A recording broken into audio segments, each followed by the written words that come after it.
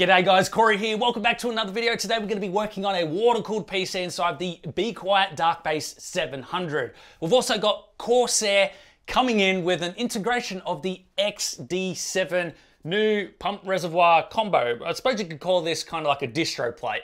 So with that being said, let's go ahead, let's get on into the video. But before we do, please consider subscribing if you enjoy our content like this. It helps us out at no cost to you and we really appreciate it. And specs will also be down in the description.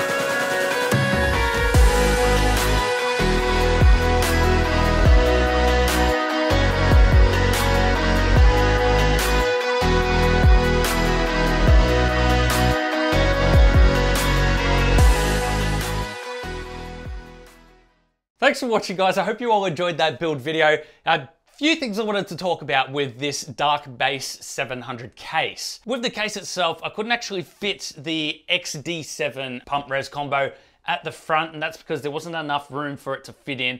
It's not necessarily the case's fault. It could be like either, they're just not meant for each other. So I had to actually put it up the top, which means that there's no fans blowing air out the top and exhausting the heat.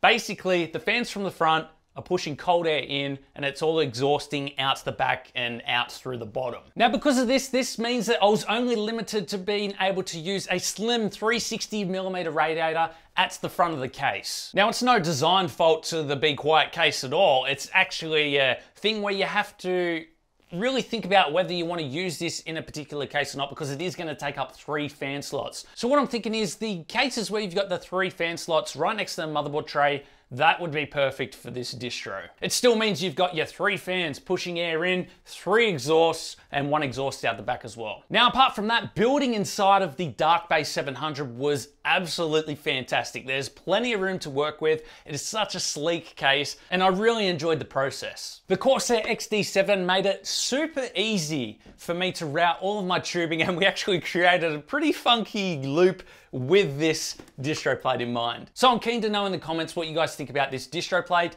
and the Dark Base 700 case. Thanks for watching, guys. Consider hitting that subscribe button if you enjoyed. I'll also leave the specs in the video description if you'd like to check them out more. And if you'd like to help support the channel, Patreon or YouTube channel membership links will be in the description as well. It helps us out to continue doing what we love, which is building custom PCs. So with that being said, thanks for watching, and we'll see you all in the next one.